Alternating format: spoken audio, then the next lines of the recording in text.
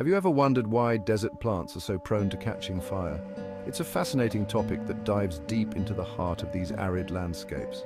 Let's explore the causes, impacts, and adaptations of desert plant fires. First, let's consider the natural causes. Lightning strikes are a significant culprit.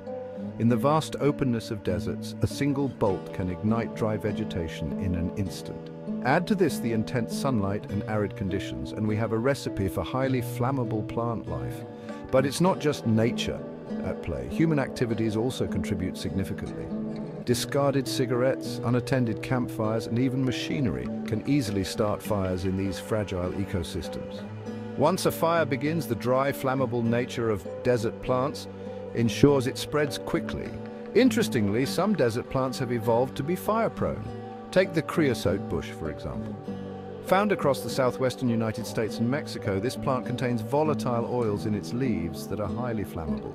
Its resinous branches can also ignite easily, promoting rapid fire spread.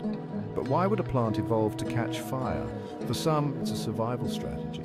Fires can clear away accumulated debris and seeds, creating a fresh start for new growth.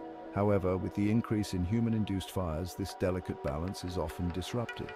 The lack of water in desert environments adds another layer of complexity.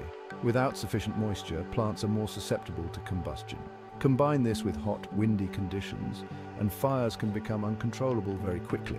So, what happens when a wildfire sweeps through a desert? The impacts can be devastating. Not only do these fires threaten plant communities and wildlife habitats, but they can also endanger human settlements. The air pollution, property destruction, and potential loss of life highlight the grave consequences.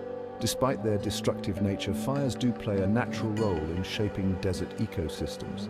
They help rejuvenate plant communities and encourage new growth. Yet the frequency and intensity of wildfires have increased, primarily due to human activities. Understanding these factors is crucial for conservation efforts. By implementing fire prevention measures, proper land management practices, and timely fire suppression, we can mitigate the impact of wildfires in these delicate ecosystems. In conclusion, the interplay between natural elements, human activities, and plant adaptations makes desert plant fires a complex yet fascinating topic. By increasing our awareness and taking proactive steps, we can help protect these unique and fragile habitats. Thanks for tuning in. If you found this video insightful, don't forget to like and subscribe for more nature explorations. Until next time, stay curious.